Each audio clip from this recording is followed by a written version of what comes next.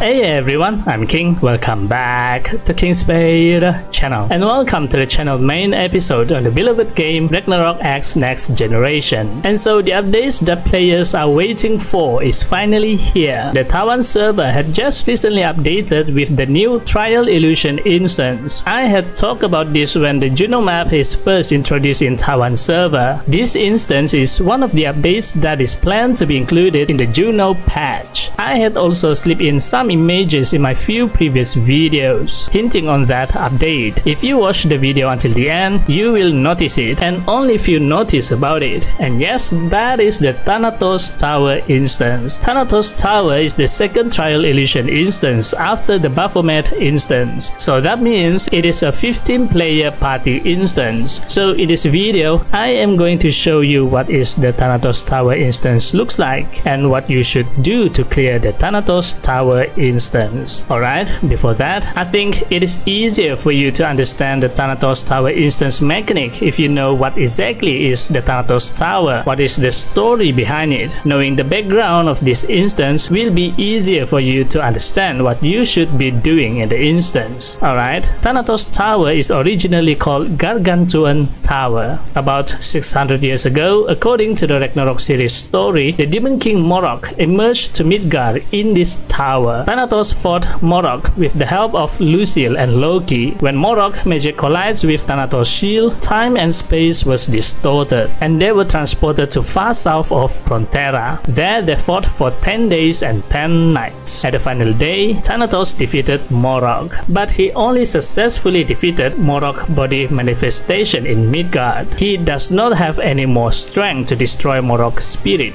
On a split decision, Thanatos then decided to seal Morok's spirit underneath Midgard with all he has. Morok was sealed. A shrine is built on top of the battlefield to commemorate the historic event, and soon flourish into a city which given the name Morok. So Midgardians will always remember that a great demon is imprisoned within it. As for Thanatos, he was never be seen again after the fight is over. 600 years later, Gargantuan Tower is discovered, and inside it, Thanatos' spirit was found guarding the tower, and the tower is then named Thanatos Tower. And here where we start the Thanatos Tower instance. Just like the Baphomet Trial Illusion instance, there are 3 stages in this instance. The first stage, there are 4 monsters, which is named Dolor,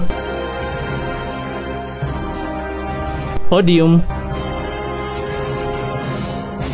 Merum,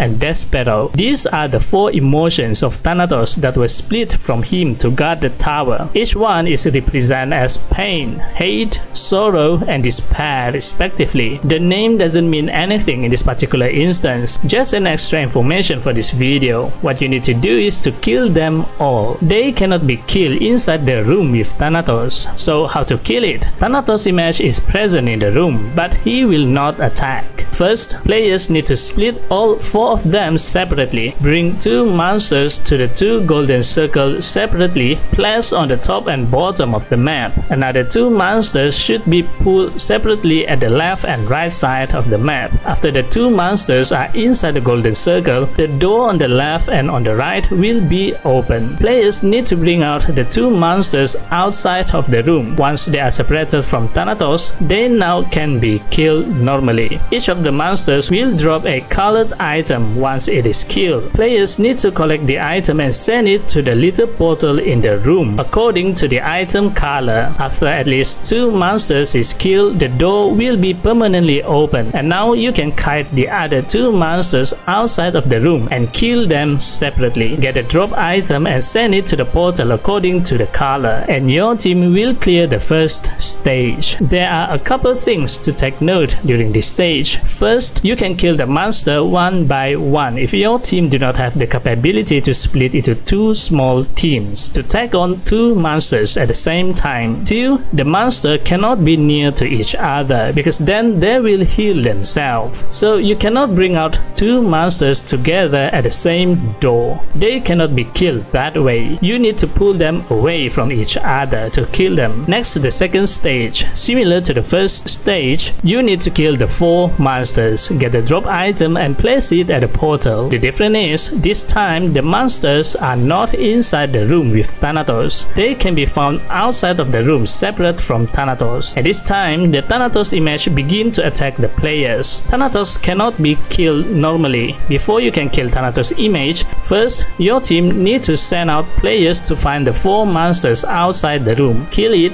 get a drop item and return to the room and place the item at the portal. After all items are sent to the portal, then Thanatos image can be killed. After all of Thanatos emotions are lifted up and liberated, Thanatos then emerge as the final boss. The area outside of the room is filled with poisonous gas, so players need to quickly find the monsters and kill them. If the poison debuff stacks higher, you will be dead. So it is suggested that players with high mobility to be sent out to find and kill the monsters. After all items are sent to the portal, then Thanatos image can be killed. And finally, the third stage, the final stage. From the feedback that I see from the Taiwan players, they say that Thanatos is actually not hard to kill. Maybe because at this stage of the game, players are already having good equipment and well built, so everyone will have enough power to kill Thanatos in just minutes. If done correctly, Thanatos Tower instance from the beginning to the end, it can be completed in about 10 minutes. Alright, what do you think of the Thanatos Tower instance? Here is a little more info regarding Thanatos Tower. It is speculated that in the story, Thanatos had given his spirit to seal away Morok, and now his spirits are guarding the Gargantuan Tower, so demons do not come out from the tower anymore, killing everyone who venture in the tower unknowingly. Unbeknown to Guardians and adventurers, killing Thanatos in Thanatos Tower will break the seal that imprisoned Morok, and soon Morok will be resurrected again. I found that interesting. Well, it is actually my speculation for the Ragnarok series lore. I just had to share it with you guys. I always find myself immersed in the game's storyline. It is very interesting. Alright, that's it for this video. This time video shoutout goes to... Thank you for always supporting me and this channel. If you like this video, give it a thumbs up and hit the subscribe button. And also don't forget to turn on the notification bell so you will be notified whenever I upload a new video. Thanks for watching and I'll see you on the next video. And as always, happy playing. Bye bye.